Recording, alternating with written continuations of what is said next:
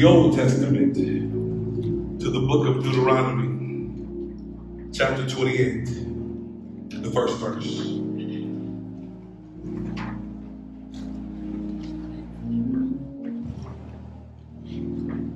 Deuteronomy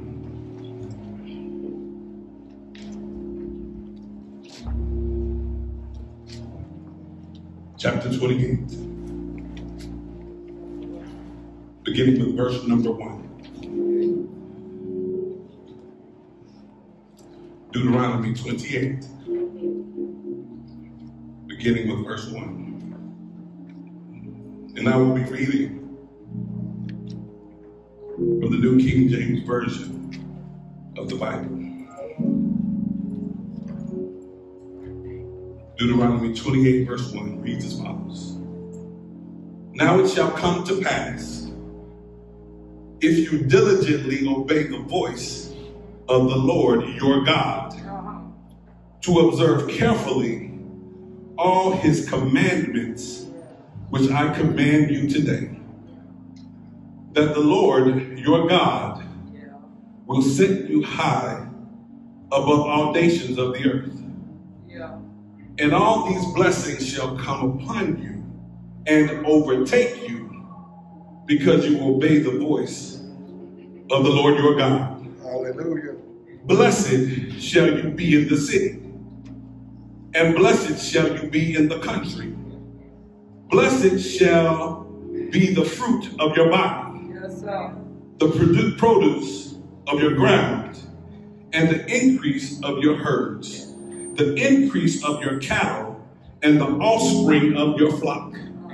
Blessed shall be your basket and your kneading bowl. Blessed shall you be when you come in, and blessed shall you be when you go out. The word of the Lord is blessed. For a few moments on this morning, I want to talk to you from the subject, the overlooked beatitude. The overlooked beatitudes. My God. Yes, sir. And I want you to understand that the name Deuteronomy derives from the Greek word second law. In fact, Deuteronomy emphasizes that its laws are not new laws, but rather the preaching of the original law given to Israel at Sinai. I'm just giving you some history here. The theme of Deuteronomy, we understand, is the last installment of Moses' biography. It contains his last 3 sermons and 2 prophetic poems about Israel's future. Reflecting on the nation's past mistakes, he urges the people not to repeat those mistakes when entering the promised land. Amen. The purpose of Deuteronomy is that it's largely a sermon or a set of sermons written to motivate Israel to maintain her faithfulness. All right now. I want you, Hope Missionary Baptist Church, to be a church that strives to maintain her faithfulness. Amen. Deuteronomy also urges faithfulness and obedience to God's law that was given at Sinai. The theology of Deuteronomy is focused on convincing Israel to trust God, to obey God, and conquer the land.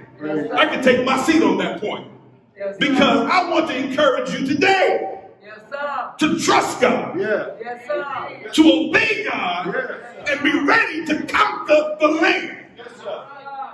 The theme of this passage is there is blessedness in our obedience to what God has to say. I'm going to say it one more time. All right. There's blessedness Yes, sir. in our obedience. Yes, Let me throw this in parenthetically. There's not blessedness in our dancing. yes, sir. The blessedness is rooted and grounded in our obedience to the true and living God. And I want us to understand on today that God has a purpose for your life. No matter what you're going through. All right. No matter what it looks like, God has a purpose. Even if it's dark. Even if it's gloomy. Yeah. God has you here, up in here, for a purpose. Hallelujah. Come on, sir. You see, God, He honors our obedience, not our good intentions. And I want you to understand that the assignment, Brother Slater, is not always going to be easy. Amen. Amen. Folk are not always going to pat you on your back and tell you how great you are. But it is our mandate to fulfill the assignment, no matter what it looks like. Yes, sir. See, in life, in the life of a servant, and we are all servants, That's right. Yes, we are. things may not always be what they seem. All right. There are many obstacles in the life of the believer. Physical obstacles and spiritual ones. Amen. And we have to deal with these obstacles on a regular basis. Hallelujah. Do I got a church up in here? Yes, Hallelujah. sir. A disciple of Jesus Christ has to be in tune with God. That simply means, Ray, that we need to be walking in right relationship with Him day in and day out. Yes, sir. Hallelujah. Yes, sir. As disciples, we must learn to navigate our own lives and our own shortcomings, and learn to navigate the personalities that we are called to serve. Yes, sir. See, as servants of the true and living God, we are called to deal with behaviors All right. Yeah. in love Yeah. In love. that are a direct result of the personalities we have been called to serve. Yes, sir. The key word right there is that we must deal with them in love. In love. I don't care if they get on your nerves. Deal with them Come on. in love. I don't care if they talk about you and call you everything but a child of God. It is our mandate Yes, sir. to deal with them in love. I don't care if they don't say amen when you're preaching. Amen. Our mandate is to deal with them in love. I'm going to go down the list. I don't care if they don't like the way you handle the money. Your mandate is to deal with them in love. I don't care what they say about how you handle the temporal. Our mandate is to deal with one another in love. And as a servant, dealing with folk in love, we have to navigate through the truth. All right. We have to navigate through untruth. Mm-hmm. We have to navigate through the assumptions to get to the root of the problem, Amen. so we can take it to the Lord in prayer. So let me throw this in parenthetically. Our job is to pray for them, not pray on them. Somebody missed that. We should be a church that is praying, not praying. All right. Come on now. You All better right. say that. In this new normal, Make it plain something. Right. we can't do things the way that we used to do them. We can't have traditional church anymore. We can't pray on each other secretly while saying we're praying on you publicly. It is time for us to change how we do church up in here. It is time for the people of God to stop just wearing badges and be the people of God.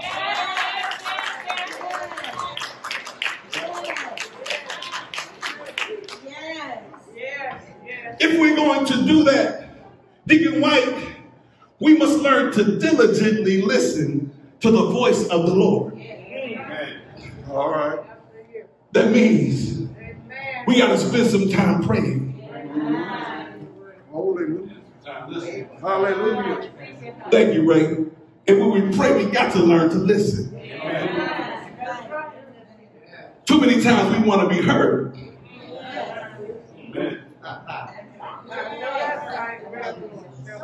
We want God to meet our needs. We want him to do what we want him to do. But then we up when we should be sitting there listening for what he wants us to do. So we must learn, Deacon White, to diligently listen. Listen. And when we diligently listen, we must have a dedication and a commitment. All right. Not to the building we call church.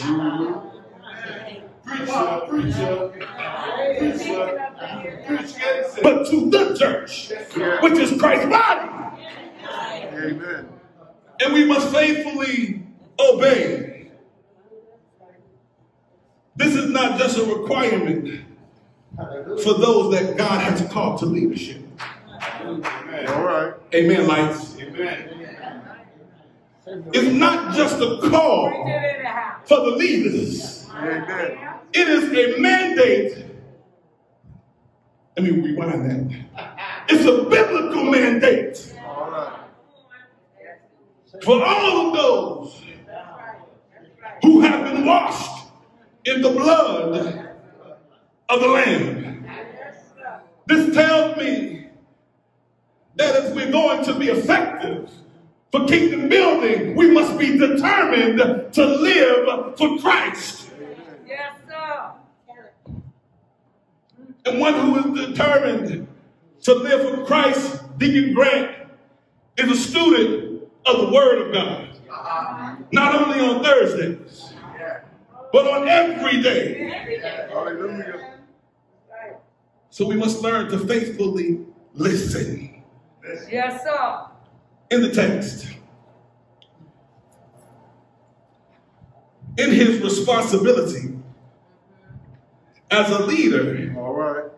and mediator, Moses had previously told the people about the promises of God's blessing and the warnings that they should not turn to other gods Come on. when the covenant was given at Sinai. Amen. My brothers and my sisters, we must learn to put God first. Yeah. Because there must be no other gods before him. Yeah. Point to yourself and say, not even me. Because many times, we are the God that comes before him. Many times, we are the God, little g, little o, All right. little d, Come on. Come on. that we put before capital G, capital O, capital D. All right. Amen. But we must learn that we have to take a back seat Hallelujah. to our Lord and our Savior.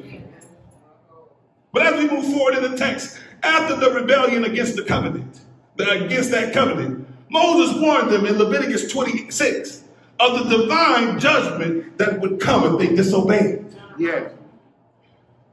Here Moses gives an exhortation based upon the blessings and the curses of the covenant. In verses 1, 2, and 15, Moses clearly explained that the quality of Israel's future experiences would come on the basis of their obedience or their disobedience. All right. Let me pause there. Somebody needs to hear this on today, the quality of our future. Our future experiences are tied closely to our obedience or disobedience to God. Hallelujah. And when I'm talking about obedience, I'm not talking about what you think the Bible says All right. or what somebody told you the Bible says. You've got to get to know it for yourself.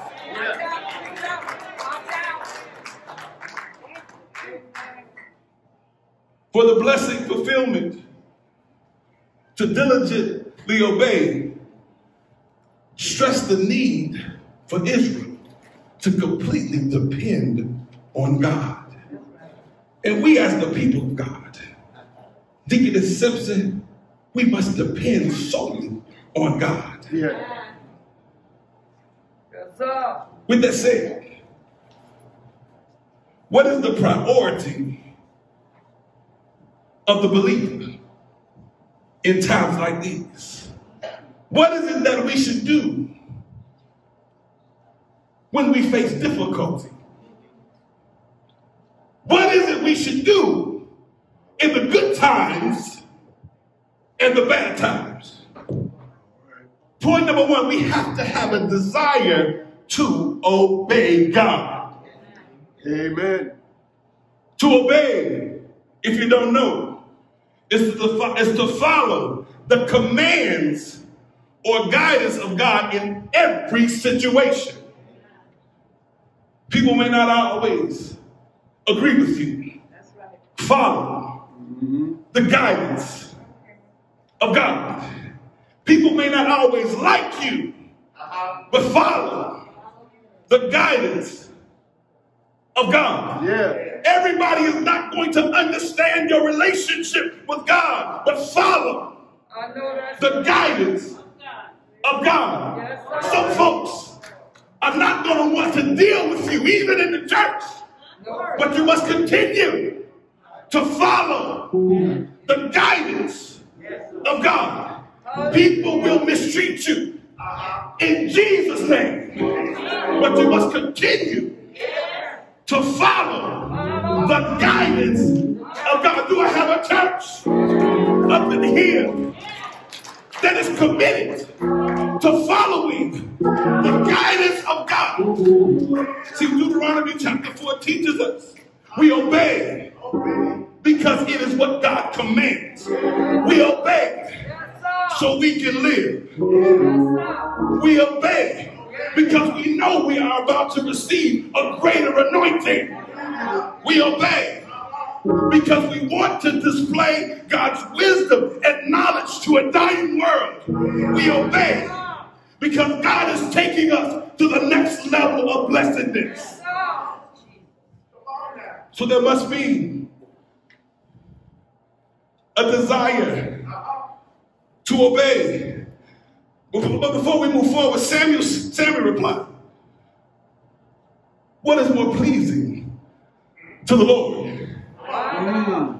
Your burnt offerings and sacrifice, or your obedience to his voice? All right. Listen, I want you to hear this, church.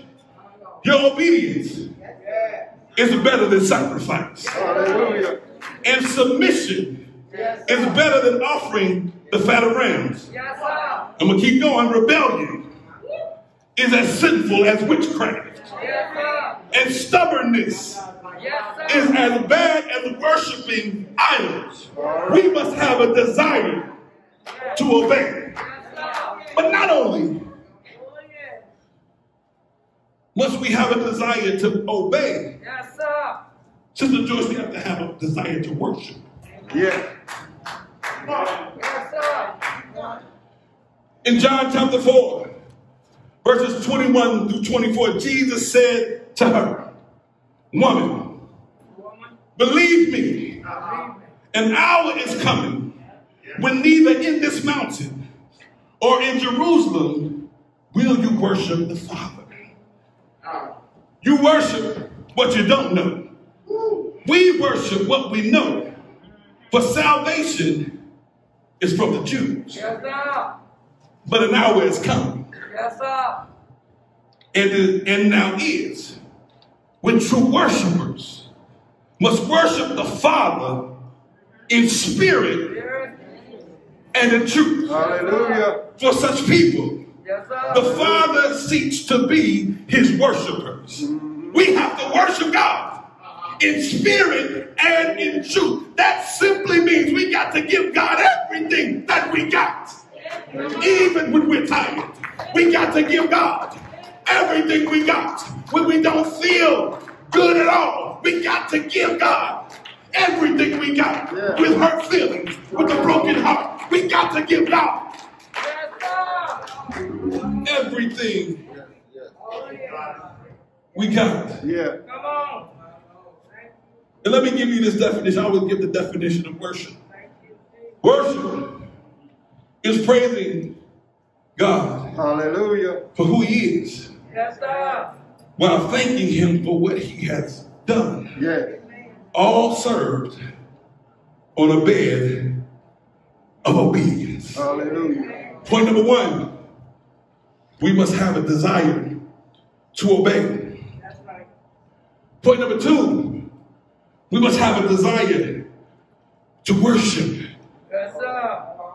But last but not least, we must have a desire to walk in right relationship with him. Come on. Micah 6 verse 8 states, he has shown you, oh man, Okay. what is good. Yeah. Yeah. In Hope Missionary Baptist Church, what does the Lord require of us but to do justly, Amen. love mercy, Yeah. and walk humbly with our God? My Lord. Our requirements, HMBC, friends and family, is to live right, to love right, Yeah. and to walk right. Yeah. Understand, when we are walking in right relationship with God, we are known by the way we take. Amen. We are known by the company that we keep. Yeah. Amen. Hallelujah. And in the end, when we get to heaven or hell, because hell is real, we cannot come back. So it behooves us All right. to have a desire Yeah. to obey. It behooves us to have a spirit of worship. It behooves us Yeah. to walk in right relationship with him. Yes, sir. So HMBC on today, continue to walk in obedience and faithfulness.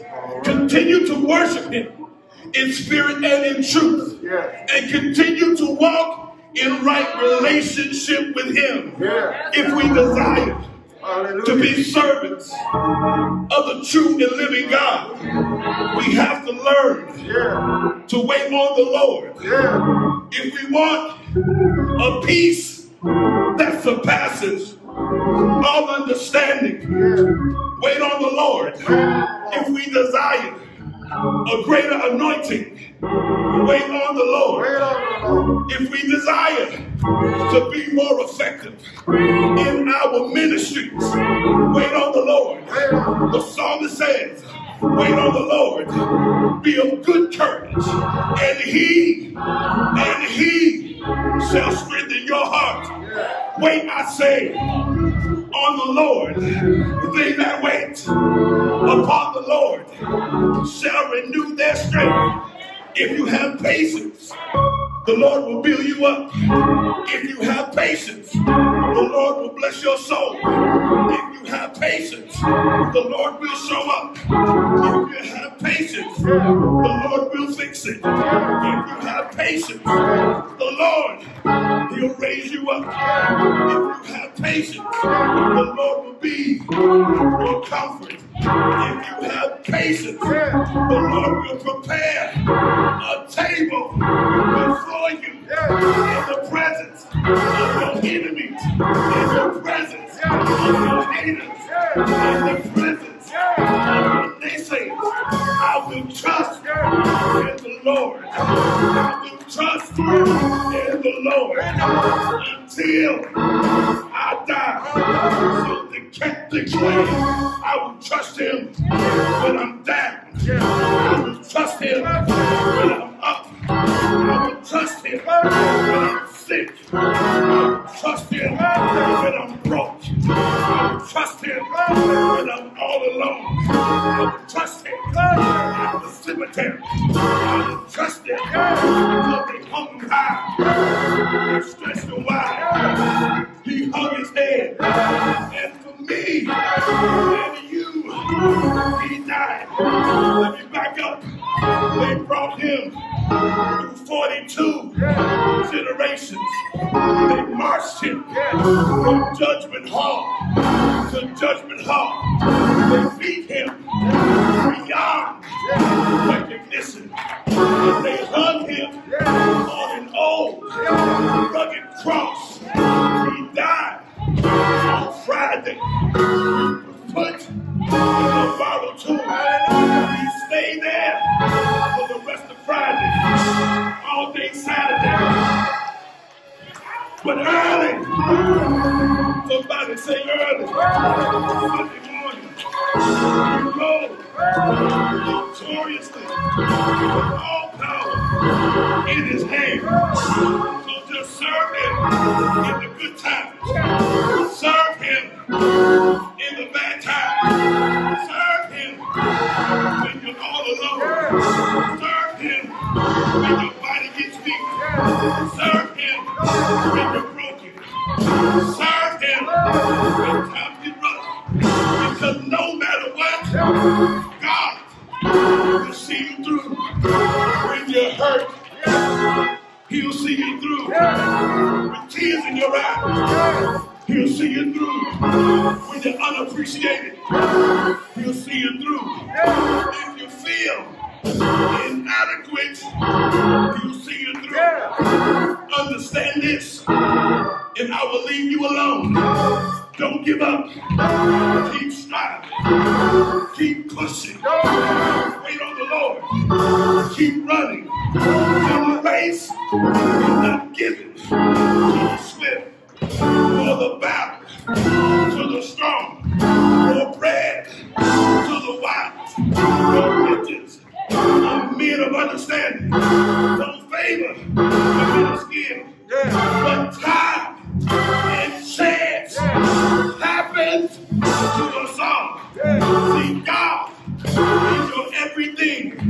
He's a safe place. He's your strength, your portion, your companion, your foundation, your branch of righteousness, your provider, your peace, your Lord, your God. He illuminates, he sustains, he protects, he guides. So no matter what, continue to be what God called you to be.